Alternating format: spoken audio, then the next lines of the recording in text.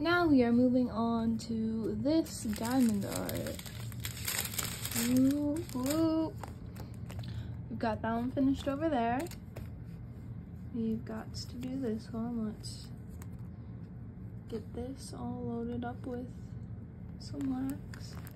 Oh, I probably shouldn't do that on there. Right there, there we go.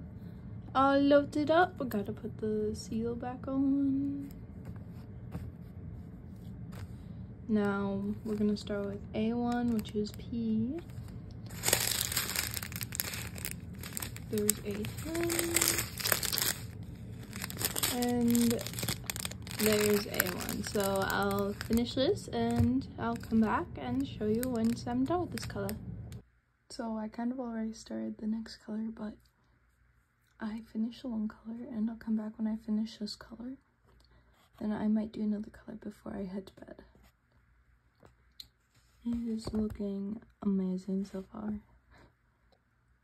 It cut off. Granted, I just started. So I'm done with this color. I'll work on one more color before I head to bed. This is looking gorgeous. There we go, all finished with that color. It's looking good so far. This one's gonna take a while, a lot longer than that one, I know that. I couldn't sleep, so I did one more color. It is getting far along. Well, I'm tired now. But this color didn't really take me that long. This thing hasn't really taken me that long.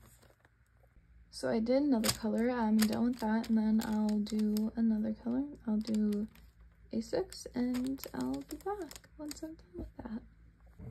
Wow, seeing how far I've gotten, that, whoa. Well, I'm working on this color. Look at how shiny these are. Don't get stuck in my finger. Those are very shiny. I love it. And I'll be back once I'm done with that. Oh, well, flash. But I finished. I will have to go around and feel and push some in, but like right there. I think I need the tool, but I finished with this. I have plastic on here, but I will finish this. How about I'll finish this and then I'll show you the finished product.